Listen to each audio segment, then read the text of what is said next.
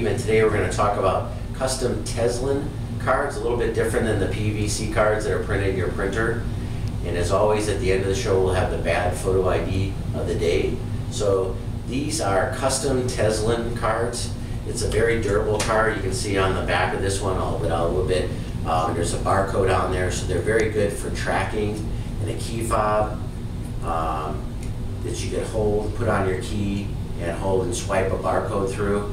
So very easy and very durable. So if you don't need a photo on your card, we can custom print anything you want onto these cards.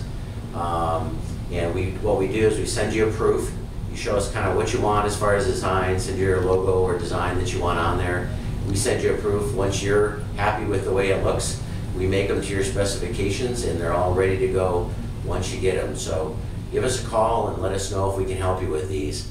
As I mentioned earlier, we have the bad photo ID of the day.